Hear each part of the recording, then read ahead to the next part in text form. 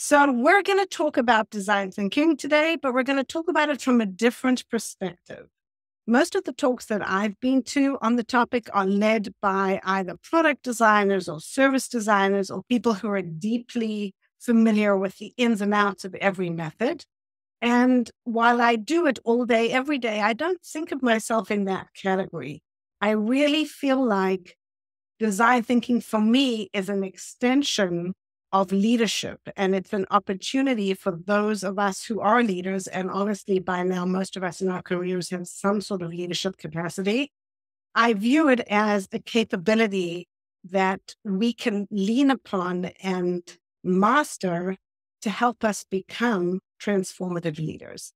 So a slightly different angle today for the conversation. This is what I'm hoping to cover. I want us to think about this individually, and I'll share my story from a transformative leadership perspective. All of us have been around for a while. We've had different responsibilities. How are we thinking about our leadership journey? And how are we thinking about the capabilities that we're continuing to develop as we go through it? So that's the first piece. Let's come in through that door. I have a hypothesis based on my own experience, and hopefully Glenn will agree with me when we talk to him about his experience working together at Delta Dental, that design thinking can actually serve as an unlock for those of us who are struggling to really be the transformative leaders that we want to be. So we'll take a look at that. But for those of us who are not terribly familiar with design thinking, most of you are, so we'll zip through that section. We'll just make sure that we all know what we're talking about. But most of the time today is actually going to be a conversation with a SALT collaboratory client, Delta Dental of Washington.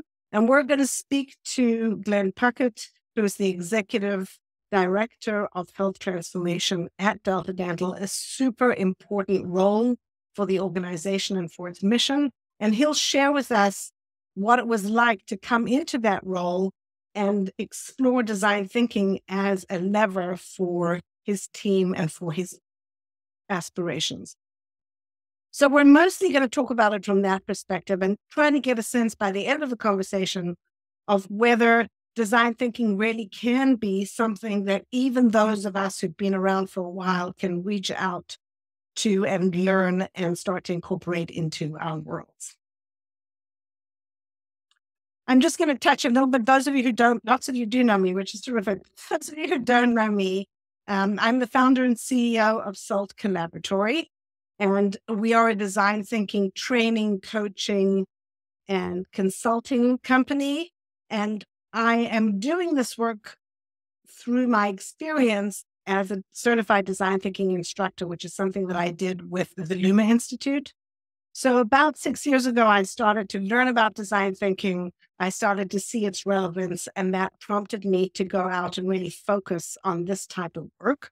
But all of my work is based on over 20 years of experience in management consulting and industry with some pretty large brands nationally and internationally in both spaces. So I just threw a few up here, working with Capgemini and Kearney and Point B in Seattle, a lot of work in healthcare, but in retail and financial services.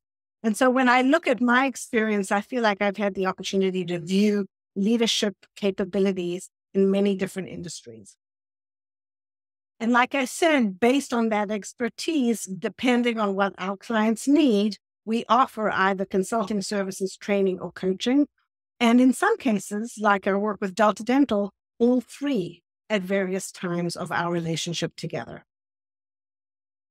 Today at SALT, we have some terrific clients who we really enjoy working with in healthcare, in management consulting, in technology, in RV design. So again, a very, very eclectic group of clients. And when I look at those clients, I try to think about, what actually binds them together. What is the common element with all of these clients? And honestly, the thing that comes to mind for me is that the client at these companies who brought SALT Collaboratory in were all transformative leaders themselves. They all recognized that whatever they were doing was not going to be enough to pull off the agendas or the aspirations that they have. So let's venture into this world of transformative leadership. And often, there are lots of labels for different types of leaders. When I think about transformative leaders, I think about them as the leaders who have certainly mastered the left brain part of managing situations. They know the analysis, they know the numbers, they know how to meet whatever targets they need to hit, but they're really trying to be a different kind of leader for their teams. They're trying to inspire and motivate people. They're moving into the creativity and innovation space. And they're thinking a lot about trust, inclusion, collaboration, diversity. These are not elements that they were necessarily exposed to or taught in business back in the day. So there's something going on with many of us in the leadership capacity who recognize that hitting the numbers isn't enough, and that really building teams who connect with the company and the business and each other is what we need to do. So that's all good and well. Off they go into the world of trying to make this happen. They're off on their journey to become these transformative leaders, and they bump into obstacles all the way. They have people who don't empathize and don't know how to do their work. They're micromanaged. They're people who don't have the courage and have this big fear of failure, or they don't have the vision, or they're egocentric. I mean, we can think about all of the experiences. We have good intentions as leaders, and then we don't actually manage to pull it off because we're struck by these obstacles, organizational silos being a big one.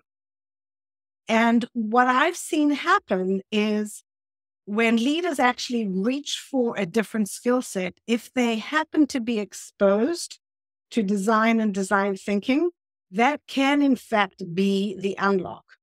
Because if you look at the words on this page that describe design thinking in 3 bullets, I know we can't really do that, but these are some of the words we use, those of us who live and breathe this every day: emphasizing empathy, understanding the user, promoting creativity, fostering collaboration. Those are exactly the same words that the transformative leaders were aspiring towards as well. And so I think about the transformative leadership aspiration as exactly that. And I think about the design thinking body of knowledge as the unlock or the practical tools to actually make it happen. I think about design thinking as almost a hard skill that can be learned and mastered and applied in this particular context. So I'm just going to pause there, Melissa. You can let me know if there's anything in chat, people violently disagreeing or agreeing.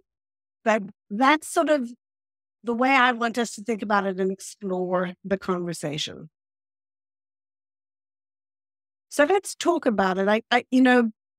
The thing that I feel about design thinking is we can talk about it at the high level, but the rubber hits the road when it comes to, do we actually know how to do it and how to bring it to our teams? So not most of you, Melissa, you can tell me what the numbers were like in terms of people understanding design thinking. Do we have a pretty good level of literacy here? I get the sense we do. We do? Okay. It's like kind of all over the place. Oh, well then, even more fun. Yes.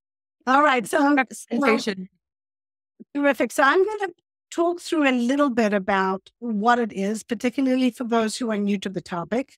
If anybody wants to add to the conversation, go ahead and do so. But we'll get through this so that we can really explore how it works in the wild.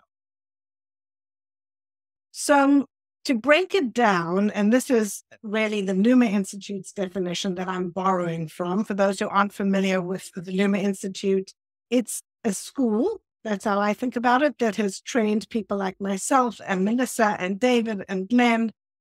I see it as an outstanding body of knowledge for those of us who have a day job. We're not going to quit everything and do only design thinking, but who need the skill set so that we can do our own work more effectively. And what Luma tells us, which I really appreciate, is design thinking is a disciplined approach to creative problem solving in the service of people. So a lot of words there. The first thing that is helpful to me and my clients is this notion of discipline. because a lot of people think about design thinking as somewhat chaotic. You see the room and there's wrappings everywhere from lunch and sticky notes. And how are you ever supposed to figure out what was said and done in those meetings? I want nothing to do with it. But for those of us who study this particular way of working, there really is some structure. So that's the first thing. The second thing is we don't need it for everything. It's not the hammer for every nail. If you're doing your day-to-day work, there could be many other ways to learn and work where this is not necessarily needed. Design thinking is needed more when we are looking for creative solutions to challenging problems, where it's not as straightforward and where we need to bring together multiple collaborators. And the last part that we're going to see here is in the service of people. So when we're doing work with design thinking as our construct, we're not doing it for the company or for the department or for some other entity. We're doing it for the people who are most impacted by the challenge. So that reminds us that we need to understand the challenge really well and understand the people who are impacted. So that's the umbrella 50,000-foot view definition, or at least one of them. There are many of them. And three things need to happen in order for us to be able to use this construct in our work or with our clients or in any situation. The first is we need to understand that discipline, and we need to understand what the framework is, which door are we coming in, which stage are we at. The next is we need to understand that we're going to be working in a very different way. And I say this often, and I don't mean to belabor the point, but some of us have been around, or of an age, been around for a while. This way of working was not exposed. We were not exposed to this, especially if we were in straight corporate work. The meetings were always very formal. The presentations had to be perfect in PowerPoint. There was a certain way to show up. There was a certain way to interject in the conversation. And it wasn't fluid. It wasn't structured in the way that design thinking sessions can be structured. So the mindsets and how we work are very different, especially for the corporate folks among us.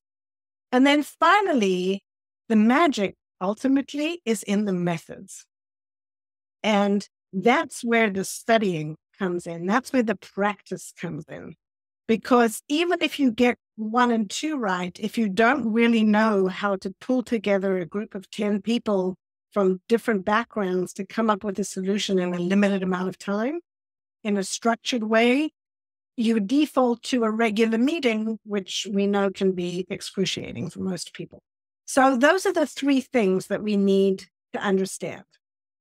And on the framework side, these words will be familiar to anybody who works with design thinking all the time. And frankly, even for people who don't. You always hear about design thinking and that whole empathy thing and the ideation and isn't it all that stuff? And yes, it is. If you really do find yourself in a situation where you're given a problem and you're expected to go all the way through and come up with an answer, you're going to be moving through more or less these 5 stages, but you'll be going back and forth depending on how things are going. And there's a reason, depending on which diagrams you look at for explaining design thinking, there's a reason that this one is drawn in this particular way. What you see here are essentially 2 diamonds. I don't know if you can actually see a diamond in this, but you have 1 diamond over here and a second one over here. And what the diamond is really telling you is your skills need to be able to allow you to start with something complex and to use all sorts of ways to learn and understand it, to diverge and open your mind. But at the end of the day, to be able to bring it back home to the actual underlying challenge. So what design thinking does is it prompts you to be very open-minded and very curious, but it gives you the methods to be able to do that so that you don't get lost. I sometimes hear myself say to people, our clients, we work so hard to hire smart people, but then we never ask them what they think because we don't know what to do with the answer. What if 10 people tell us what they think? How are we ever going to find an answer in that mess? So we're not even going to ask. What design thinking allows us to do is indeed ask those 10 people in a very constructive way, but also sort through what they told us so that we can find the underlying insights. So we always make sure we understand our challenge. But then once we understand what it is we need to work on, we look again at multiple possibilities before we zero in on what it is we actually want to launch. And so this way of working creates the space for voices, for insights, for intellect, for collaborative intelligence. And it's a way for us to work through challenges in collaboration with others. When we're doing that, when we're thinking in that way and ultimately using the methods, we work in a slightly different way from what we're used to. We're not worried about perfection. We're not worried about a beautiful PowerPoint output. We're going to be drawing a lot. There's a big mess behind me here on my own of drawing examples and ideas and communicating visually. We're a lot more empathetic. We actually really do want to understand what people think and feel. We become very comfortable with collaboration. It's our second nature when we work this way. We're always learning and working with others. Creativity, the imaginative part of our skill set comes out. A lot of us think we're not innovative because we couldn't have come up with the iPhone. But every time we problem solve, we're being innovative. We're asking as many questions as we want, and we're going round and round until we get to an answer that makes sense. Now, all of that, the framework and these mindsets are only going to come together when we pull them together with specific methods. And this is what we're going to see in our case study. That if you're looking at what's written underneath each of these buckets, and this is not a recipe necessarily, they can move back and forth, they can be used in different ways, but some of these words and methods are actually not familiar to many of us who've been around. Sure, we know what interviewing is, but have we ever really done a round robin? What is that? And do we do concept posters? I don't know. And what is an abstraction ladder anyway? All of these methods, most of which are from the Luma body of knowledge, are methods that allow us to work through that framework in a productive and collaborative manner in alignment with our teammates. So I could talk about this for hours, but what I really want people to understand, if you're coming into design thinking for the first time, is there is method to the madness, that you will be working in a different way from what you've typically experienced. And what's going to pull you through and make it possible is mastering different methods that you use for different stages of your work. But it is, I don't know if people all understand this, but it's actually a deep skill set that takes practice. And even though you can understand it in theory, getting to mastery and being able to work with it takes investment. So that's sort of the gist of it. I want to just pause here and see if anybody has any questions or comments about our world of design thinking as a construct. All good? I'd love to know what people really, because if you give us everything, really think.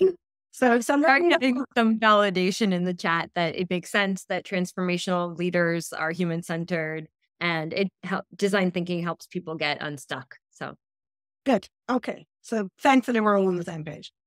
So, when you see it in the wild, it does indeed look something like this. So this is from an actual client scenario. This is in a healthcare setting. And if you're looking at this image, I hope you see what I see. People laughing, actually, in a meeting, even though they're working really hard. People being incredibly creative. People being honest about what's really broken and feeling like they can share it in a slightly anonymous way, without worrying about repercussions. So the experience itself, just like I said, is very different from what we're typically used to in a typical meeting. And for those of us who've been living online, this experience remarkably can be mirrored and mimicked quite well in an online environment using tools like Mural or Miro or anything else that you guys use. So it's interesting how certainly those of us who work with this every day have been able to create this experience, not only in an offline realm, but in an online realm as well. So that's how I think about it. That's how I work with clients. That's how we do it at Salt Collaboratory. But really what I want to do and spend some time on is talk about how it feels and what it looks like when we actually work with clients. So I'm excited to introduce you to Glenn Puckett, who is the Executive Director of the Health Transformation Team at Delta Dental of Washington. And Glenn and I worked together for years, actually, and have many, many stories to tell. But Glenn, I wonder if you could, come in, introduce yourself, tell us a little bit about you and your experience, and then put us into the story of when you were indeed made the new head of this group and had quite a steep road ahead of you. Sure, happy to. Thank you, Hannah. It's really a pleasure to be invited into this space. I have a lot of admiration and respect for Hannah's skill and experience, and so just being invited to participate in this forum is it feels really good. It means I figured some things out, I think, which I enjoy. So just to quickly touch on my story, I have a varied career, and it has generally involved a lot of disruptive innovation, whether it was in a corporate setting, even in an anti-poverty, housing and homelessness setting, in philanthropy, and then now in healthcare. And throughout that, I was able to keep myself just below the radar so that I didn't really have to deal with a lot of the politics and things that happened at a board level or an executive level. And even when I was invited into this role a few years ago, we were starting from scratch. We were going to focus on long-term innovation. We wanted to build on a history of innovative work that we had done in Delta's foundation here in Washington State. But I personally hadn't had any experience working directly with the executive suite and the board and sort of shaping what that process looks like and, how to engage with those kinds of folks. So I reached out to Hannah in the hope that she could sort of hold my hand along the way and help me figure out what's different about working at that level than what I had been doing before. I knew I had some good instincts around innovation and human-centered design, even though I didn't know the language. But I really needed to understand how to bring that up a level. And that's why I reached out to Hannah. We started off with basic coaching. Then we started talking about, the design thinking. And honestly, it was hard. If I hadn't had somebody sort of walking with me, I don't know if I would have stuck with it. You get to a point and learning new skills, learning how to do things differently, especially if you've had success doing things a certain way, can be challenging. And yet I quickly became persuaded that this was the way we needed to work in order to move through the complexity in our environment and the politics and the resistance to change that we all knew was there. And so we started doing a lot more design thinking in terms of evaluating what our problem spaces were, what were the goals we were hearing from leadership, and then sort of figuring out what were the gaps between what kind of direction we were getting and what we needed to understand to deliver successful innovation and meet the goals of leadership. How much further do you want me to go, Hannah? I know we... Thank you, Glenn. I think that's great. I think the point that I just want people to understand is the reason why it was so hard is because the work that you and your team were trying to do, and I think mine's on the call, was to do incredibly important work in a very challenging space. So, helping people work through oral health issues, and you, of course, can speak to this much more than me, is non-trivial. There's lots of data. There's lots of information. We did indeed spend a long time just trying to figure out what it was we wanted to work on, or what it was you wanted to work on with your team. And I think I want to just draw your attention and everybody's attention to the third bullet on the slide. Because in addition to just trying to get you and your team built, going and unstuck and all of that, there was a meta challenge that we needed to address as well. You want to talk a little about your... Yeah. Let me talk about that a little bit. We had a lot of experience, leading change around care delivery in the oral health space and working on medical dental integration, new models of care and new ways of interacting with patients and providers. But the executive leadership of the organization didn't. They had a lot of experience administering a dental benefits company. They had, a great aspirational vision, a lot of motivation, a lot of talent. But it is hard for all of us not to be captured by our environment and learn the lessons of the industries that we participate in. And so I think it was really important for us to establish with our leadership, what does it mean to lead change and innovation in a healthcare space? And what are the implications for a company that is successful and mature within an existing system that we're trying to change? And a lot of the biases that come into that work really can undermine our ability to disrupt in a positive way. So we needed to do some work connecting with leadership and really establishing, our credibility, that we had done a lot of work in this space. We knew, sort of the drivers of change. We needed the leadership to be wind in our sails as opposed to always looking over our shoulder and jumping in and kind of changing the center of gravity in our work. But at the same time, we needed to be able to really accommodate their perspectives and ingest all the ideas that they had and really have a process that, gave us some discipline in terms of continuing to keep focused on the things that were going to lead us to the long-term goals. So that was a real dance that we had to do. Right. And that's actually where I wanted to start to get into the depth of the actual example. So we did all this work together, lots of different examples, different meetings, but the one that we wanted to focus on for this discussion was an executive leadership offsite. So as Glenn mentioned, wonderful executives at the organization, some were ex-Amazon, ex-other roles. So they didn't really know the space. And of course, as leaders, they're going to be opining on what to do. So the question was, how do we create a leadership offsite that gets them to connect with the content, work alongside the team, not just giving direction to the team, so that they absorb and understand how difficult this is, and set the stage so that the future conversations are more directed towards the outcomes they're looking for, rather than doing this dance that, people are not speaking past each other rather than working together. So then we worked with you and the rest of the team to come up with a construct for this executive leadership offsite, where it was really all about getting the executive leadership understanding their expectations. We didn't want to do a workshop that didn't work for them. Understanding the key oral health challenges. So what are we really talking about? But getting into ideation as well, so that you could start getting ready for prototyping.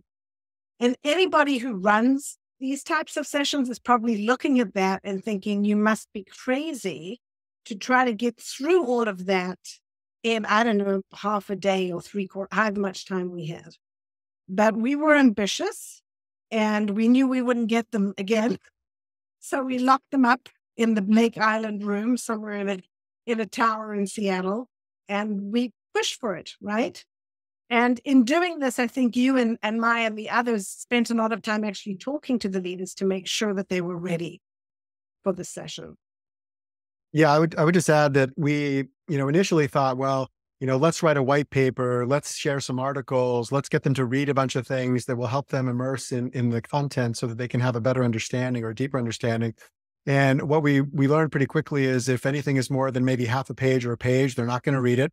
And even if they did read it, they might read it one day and then, it becomes sort of it falls into the background because they're so busy and they're moving from so many important conversations every day. But it's very hard for them to deeply immerse themselves in the subject matter unless there's real interaction around in a conversation. Right. And so what I'm going to flash up here is we knew there was a lot of work ahead of us, and we knew in the time that we had that we needed to get them to understand the space and, most importantly, align with the team on what was most important. There's so many things that they needed to consider. So a lot of this work in the first section was actually in this converging space. Here's a lot of stuff. Choose, rank, vote, show us what you think is most important. But then we wanted to spend a lot of time in the ideation space as well. So for those of you, again, who do this work, there's a lot of methods in there. There's a lot of work that we plan to push through, but we went for it anyway. And this visual is just a snapshot of all of the things that we did. Exercise after exercise, where in that moment, when they were working on whichever piece it was, the rest of the world disappeared, and they were able to focus exactly on that specific question, whatever it was.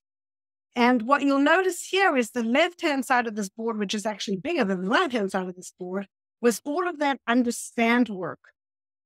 This is where we said to them, we're going to show you these issues, and we're going to show you these challenges, and we're going to show you these concerns. We want you to engage, and we want you to help us land on challenges that we think are most important. So rather this time, Glenn, last time when we did the session with Deb about a month ago, we focused on some of these understand methods. For anybody who's back for a second time, thank you for coming.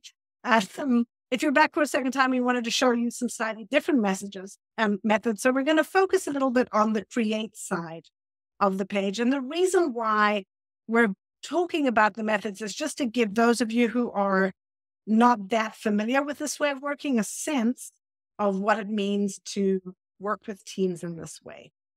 So let's look at some of the create challenges that we had. The first one we're going to talk about is how we used a method to overcome what Glenn was talking about. Rather than sending people a lot of information to read, we said, we know you're not going to read it, so we're going to play a game with you. And this method is essentially used in many different ways and many different phases of the design thinking flow. But this is where you're going to be giving people different information, and you're going to be giving them play money, and you're going to have them engage with the information and use their play money to show what matters most to them.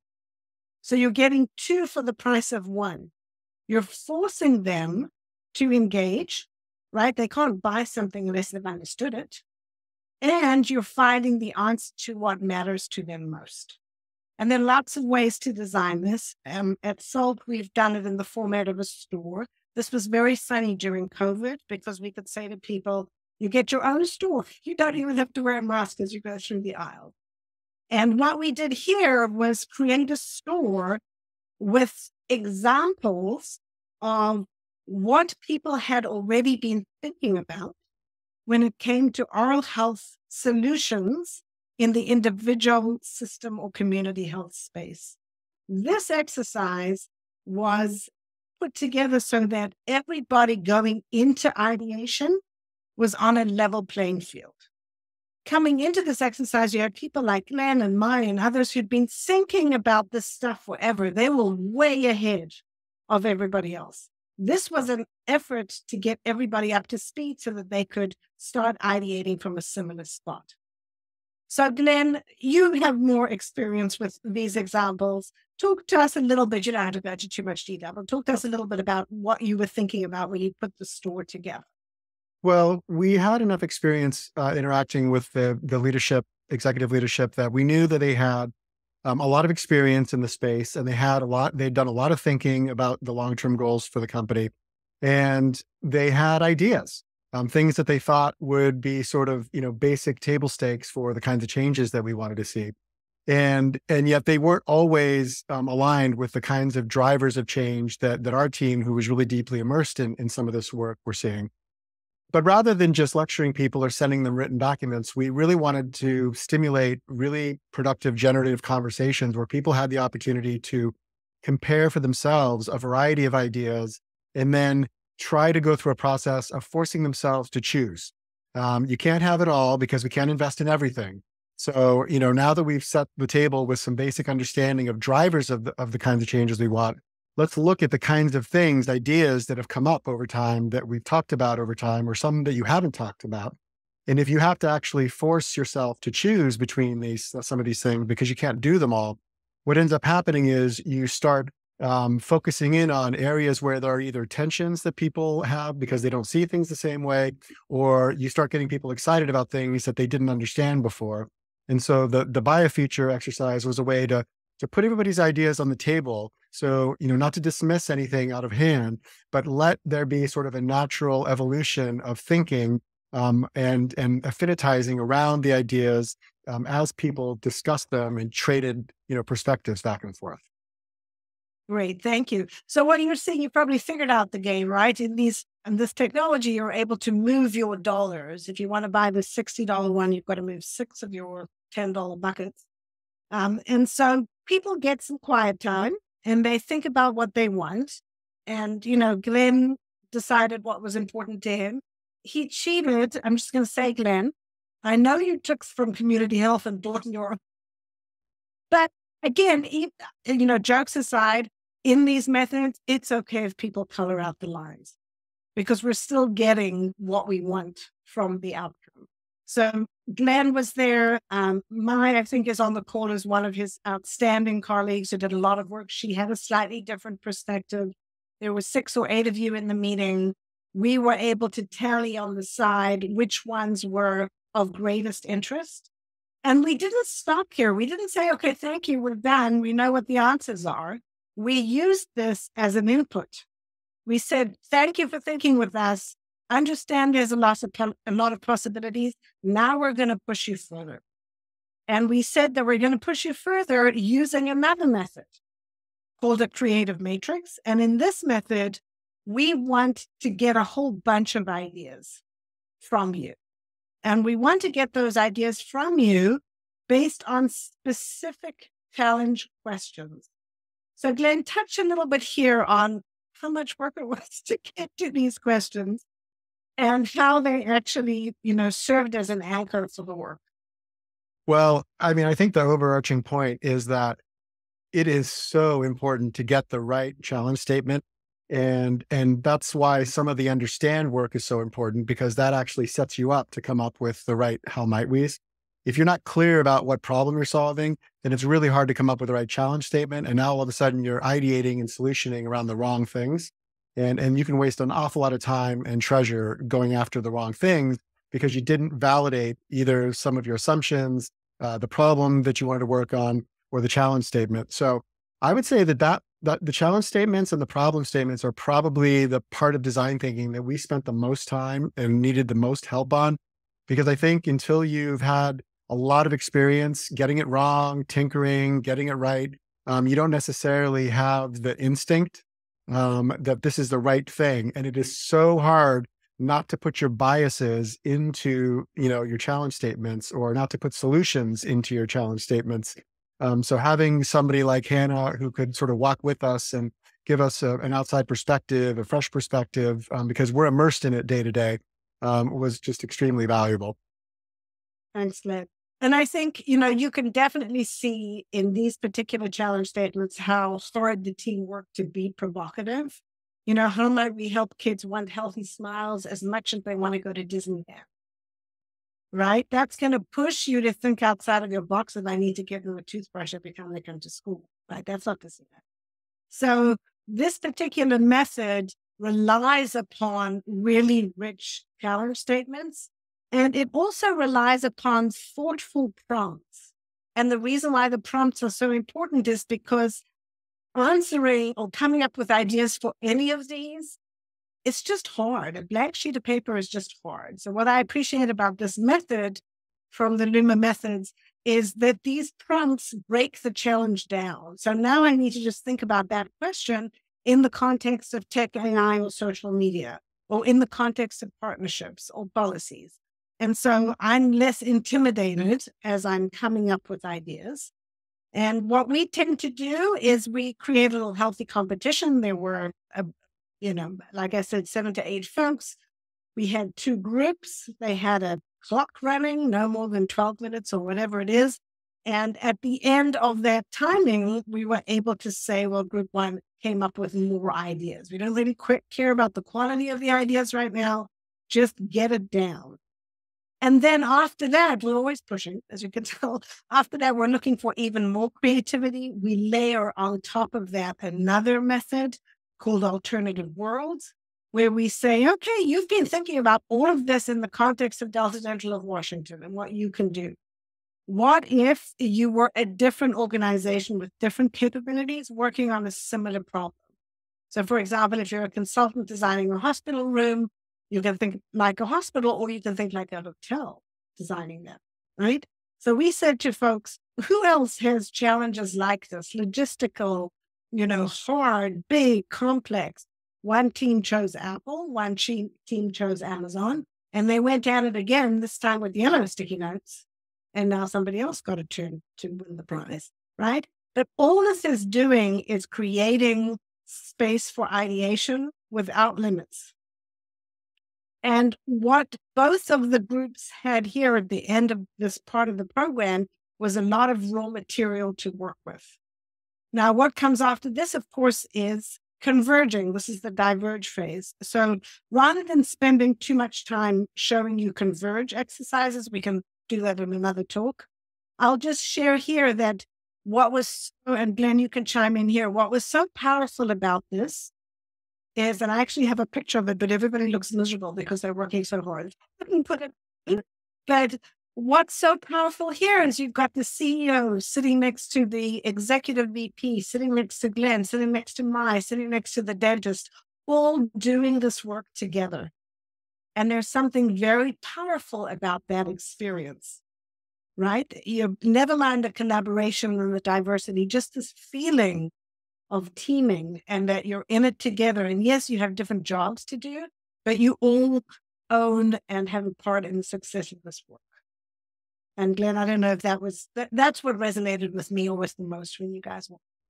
Yeah, I'll just add really quickly. And I think somebody put something to this effect in the chat earlier, because you see this in the biofeature activity, a lot of the design thinking activities, it really creates a level playing field for participants. It doesn't matter what your title is. You get stars, you get to put ideas on the table.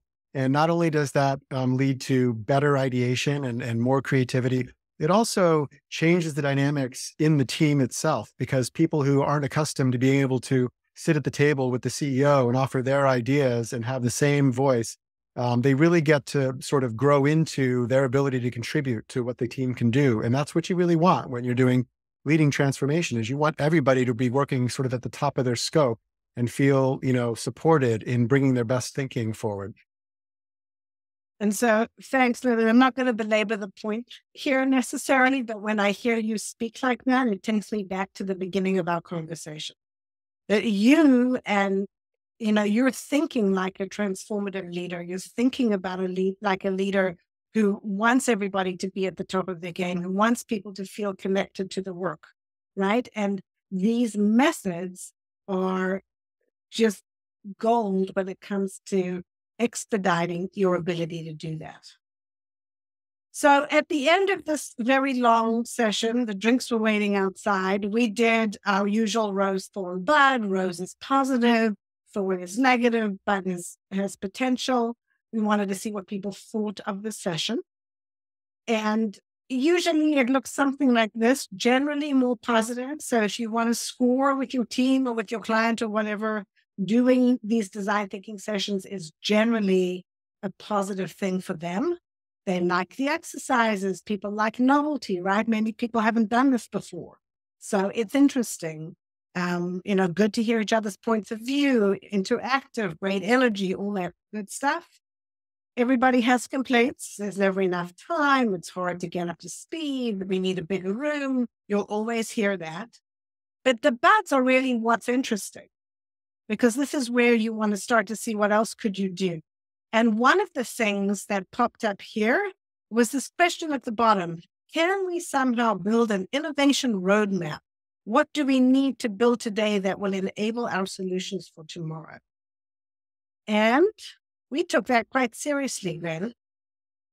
And we built exactly that. We built an innovation roadmap. So do you want to just touch a little bit on the playbook and what it is and how you use it? We'll show a few examples and then we'll get ready for some Q&A. Yeah, well, while we were learning this new set of methods and frameworks for working, we wanted some repeatable processes, some structures that would help just maintain some discipline around the way we wanted to work, because we know that we're going to be pulled in different directions by the company and by changing things in the environment.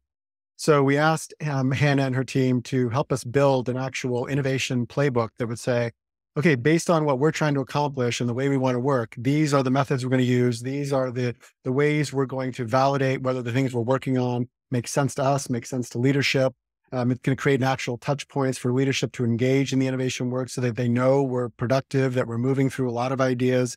And we also wanted an ability to ingest lots of ideas and quickly evaluate them and either discard them or keep moving forward, but only be spending the right amount of time, the amount of time that we had validated made sense for a particular idea, a particular problem. So this was a super helpful, and it has become an indispensable tool for us in our work today. In fact, I was just using it yesterday because I got pulled ahead in terms of, oh, here's some great ideas, some great solutions. I got caught up in some things and realized, oh, I've skipped a few steps. I need to go back to my playbook and see what I've missed and see what I need to go back and pick up. And we spent a couple hours yesterday with our team, with Mai, sort of going back through some of these exercises and saying, okay, what do we need to clean up? Are we still in the right place? And this was super helpful in making sure that we were still going in the right direction. Yep. Thanks, Glenn. So like Glenn was saying, again, we've done all this great work with leadership to get in alignment and all that, but leaders will be leaders and they will tell you to do something completely different the next day if that's what they decide to do. So Ned and his team, I think, were really reaching for something where they could go, but you signed off on this and we're not here yet. Or no, you may not jump to whatever new partnership you decide we need to do. And so we focused on building this playbook. We want to work on the right problems. We want to prioritize the highest impact areas of work, governance processes for decision-making, learnings and progress, so that people couldn't be whimsical in what they were doing and actually drive the team crazy. So we really did build this very structured playbook where we made sure that depending on where the team was, just like you were saying, Glenn, if you're already iterating, but you haven't actually discovered, you were able to know where you were so that you could move back and forth. And then not only that, within each of these sections, we made sure, since we've been using these methods, talking about them, we made sure to leave Glenn and the team with, oh, you want to do a prioritization workshop in discovery? Of course, you can do whatever you want, but here are some things to get you out of the gate. So some ideas for how to do the work. And, oh, you want to do it in Neural? Here's the template for you to just fix. So we were trying to take, the challenging parts of getting all the stuff set up out of the equation so that you could do exactly what you said you're doing, Glenn, focusing on getting it across the finish line in the right way. So that's the work that we did with Glenn and his team. Like I said at the beginning, we also ended up Luma certifying his team. They're all design thinking practitioners right now. And I don't want to put words in your mouth, Glenn, but I get the feeling that your team is really looked at as a capability, or as having capabilities in the organization that are quite unique.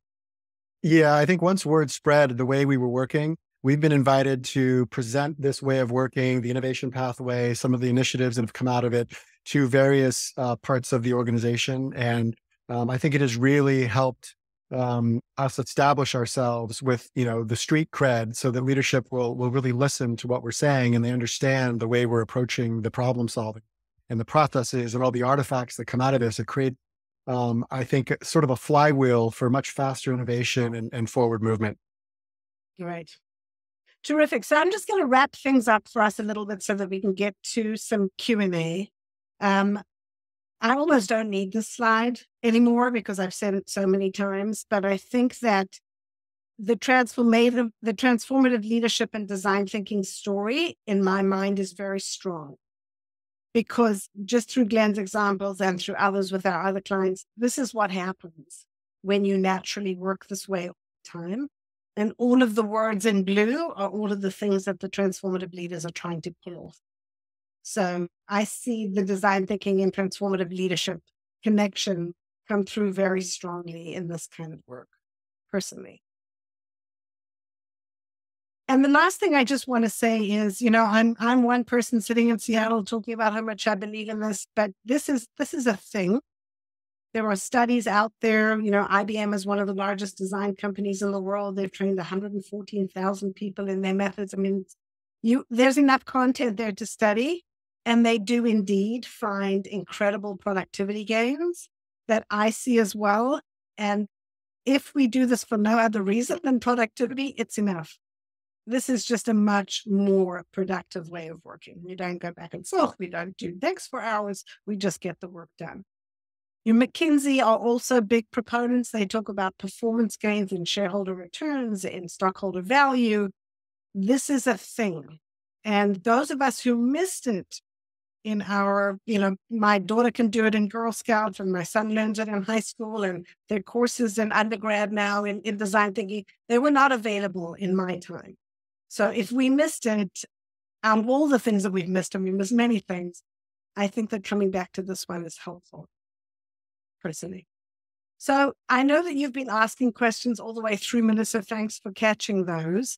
We have a little bit of time for Q&A. If anybody's popped something in the chat, has a question for Glenn, let us know. I'll invite folks to keep adding questions to the chat, but I do have some questions. The first one is some excitement around how awesome the innovation playbook is. And can this innovation playbook be shared? How can other folks get one? Well, jokes aside, at SALT, we've done innovation playbooks like this for clients, and each client is different. So the first one I did was when I was still with Point B for Starbucks. And that was, they had their own process and they needed their specific elements. Glenn needed his. We did another one for the Institute for Functional Medicine when they were doing partnerships with others. So I think the construct is, it's basically the design thinking way of working, but where the partnership comes in is in understanding the specific needs of the client, so that it can be targeted directly to them, which decreases the amount of time from, here's the textbook, how do I translate it? Things get lost in translation here because it's hard. So I think it's important to invest in making sure that the team can use the playbook out of the gate and not have to reinterpret it, if that makes sense. But I'm happy to chat to whoever's interested about it to see how to at least get you going. Great. Thank you. This is a new one that just came in for Glenn. As you gain momentum at your company, is Hannah always with you, or is there a certain amount of autonomy that develops over time? Good one. I would have loved, and I still would love to always have Hannah alongside me. I think that would always make me more effective. But we did develop some autonomy over time, and there is a natural evolution where you start to realize you are figuring some things out, and you actually can put, one foot in front of the other without Hannah holding your hand. And that's important because we can't always have Hannah there, and we need to be able to operate, independently. So we talked about that, and that was something we built into our relationship: is how are we making sure we're prepared for that future where Hannah isn't going to be walking side by side with us down this path. We still catch up often. Yeah, we do. Just for fun. And another good one. There are so many activities. How do you figure out the best activity to use for the situation? So I think that one takes practice. It just takes practice. I think, when I think about when I first came out of training and thought I was ready to go and went off to my client and used a method and misused that method and messed it up, it's a deep skill set. I don't want to pretend that this is easy. You're in these situations, you have to understand the situation. You have to understand who's in the room. You have to know how to design the flow. You have to be able to facilitate the methods. You have to make sure that you have all of the materials that you need ready to go, right? It's non-trivial, but it's doable with practice. And as Glenn experienced, initially with some sort of support. So that support can either be, public training, it can be bespoke training, it can be just coaching, it can there's all sorts of ways of doing it, but I don't want to minimize the fact and pretend like it's easy. It's not easy. The other thing is that over time, you become more fluent and you start to modify the exercises to work for you. So the way, I don't know what you think, John, but the way that we use BioFeature, not traditional, not the usual way for using it, right? So I think that it's something that you just need to grow with over time, but you start somewhere, and that's where the confidence comes in.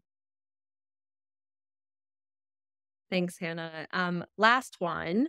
Will participants have access to the recording or the materials that you shared today? We're going to make the recording available. The materials you couldn't actually see it, but all those sticky notes from Delta Dental have proprietary content in them. So we won't be sharing the materials per se, but absolutely sharing the recording for anybody who wants to hear it. And also, happy to feel free if you thought this was interesting, or if you're curious and you just want to chat about it for some time. Let's move to that of how we can stay in touch. Like I said, we, rather than have specific offerings that you have to do this or you have to do that, we prefer to eat our own design thinking food and create whatever our clients need rather than a specific product that's on the shelf. So if you need help with an offsite, but that's all you need help, or if you're curious and you want training for your team, or you don't want anybody to know about it, but you want some coaching, we can play together and work together in that way. Needless to say, it's my favorite topic. So I'm happy to chat more. But if there aren't any more questions, I really want to thank Melissa for keeping an eye on the chat for us. Glenn, thank you for sharing your time and experience. To the rest of you who made time to join us and stay with us, really enjoyed having you here.